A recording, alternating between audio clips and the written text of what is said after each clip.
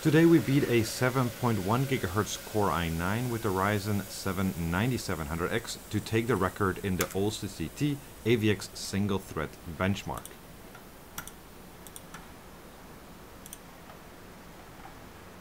Before making this video, I made a SkatterBencher guide for the Ryzen 7 9700X in which I laid out how to overclock the processor in 5 unique overclocking strategies. I followed that up with a special episode in which I took that configuration and eliminated all thermal constraints to maximize the system's performance. Today's video is a little bit different because we're not aiming for stable overclocks. We're just trying to get a couple of #1 spots in global benchmark leaderboards. After wrapping up my SkatterBencher guide, I pinged John from Elmore Labs to see if he had an extra space in his office to try liquid nitrogen. Not only did he have the space, but he already had a system prepared for Ryzen 9000 liquid nitrogen overclocking. That was the system he used to break the 3DMark CPU profile 16-thread record with the Ryzen 9 9950X. The system we used is nearly identical to the one from SkatterBencher 78 and 78X, with here and there a little change. The main objective of any world's fastest video is to have a legitimate claim to that title. So I wanted to achieve at least one #1 spot in a global benchmark leaderboard. In addition to that, I also wanted to see what was the maximum frequency I could achieve with precision boost enabled. I used the BIOS configuration from SkatterBencher 87X as a base for this video. Let's have a look at the BIOS and I will highlight some of the most important settings. First, we enable Expo to improve the memory performance. Then we use a synchronous E-clock to increase the precision boost frequency. By setting it to 110 MHz, it means we increase the frequency for every VFT point by 10%. So 4 GHz becomes 4.4 GHz, 5 GHz becomes 5.5 GHz, and so on. Next, based on the performance data we gathered in SkatterBencher number 78, I rely on an ACES memory preset to fine-tune the memory subtimings. From previous testing, subtiming tweaking does almost as much as increasing the memory frequency. Now we switch to the AMD overclocking submenu and manually set the F-clock and U-clock frequency to 2200 and 3200 MHz respectively. Since we're relying on the precision boost technology to determine the CPU operating frequency, most of the tuning will be done in the precision boost overdrive submenu. First, we unleash the power limits by setting the PBO limits to motherboard. That effectively removes any motherboard power or current limit. Then we set the scaler to 10x, which increases the voltage limit in all core workloads from 1.35 volt to 1.375 volt. Next, we set the Fmax boost override to +200.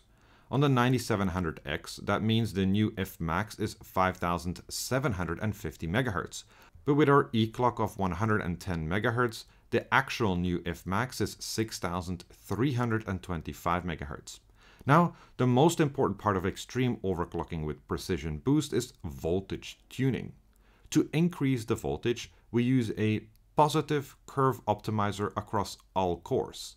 That shifts the entire VF curve upwards and forces the CPU to run about 100 mV higher for every VFT point. In daily overclocks, that would significantly reduce the operating frequency, but with E-clock and much lower temperatures, it actually gives more overclocking headroom.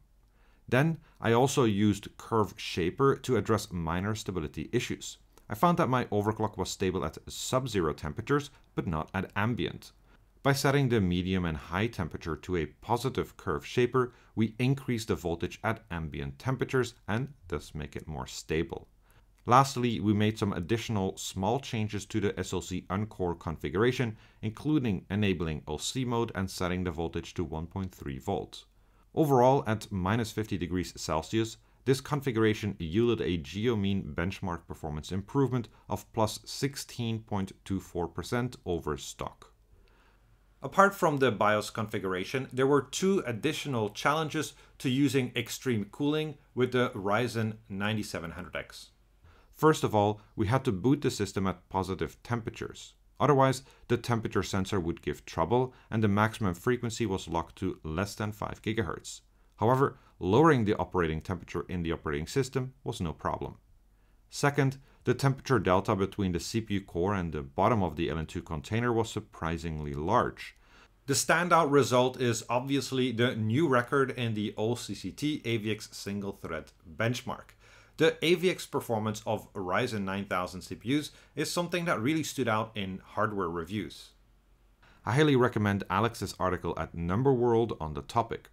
I found the Ryzen 9000 CPUs perform exceptionally well in the OCCT AVX benchmark, and I almost took the #1 spot with just AIO cooling. The #1 spot is also actually mine, as I achieved it during the Computex 2024 activities with Asus.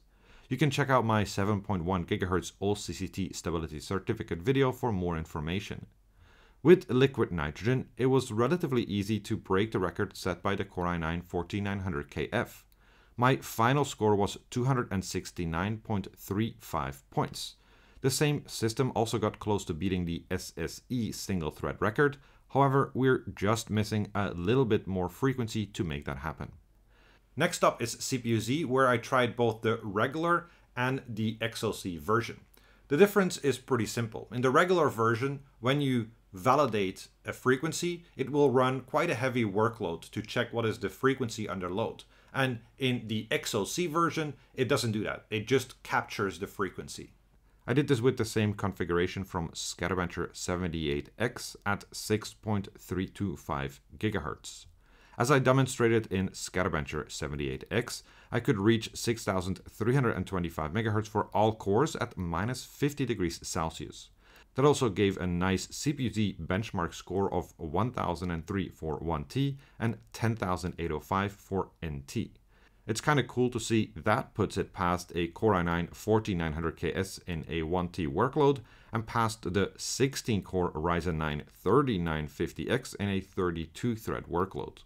Switching to the XOC version, I could also validate a frequency of 6.8 GHz by disabling SMT and pushing up the E-clock frequency. Then I also ran Geekbench 6, which some Twitter users discovered before I published this video. This result also put me at the top of the leaderboard for single core and multi-core. Of course, I also ran a couple of games with an LN2 cooled system for the SkatterBencher number 78X guide. No records here, but I thought it was a cool site. Overall, this was a pretty cool project to undertake. Traditionally, we don't really use precision boost or precision boost overdrive for extreme overclocking, and that's because it's a very dynamic clocking technology. Overclockers tend to prefer predictability, so they want to set a fixed frequency and a fixed voltage for a specific fixed temperature. But as I said, precision boost is very dynamic. It took me a while, it took me a couple of days to kind of figure out how precision boost works with negative temperatures. But after trying out for a couple of days, I now feel a lot more confident using precision boost with extreme cooling like liquid nitrogen.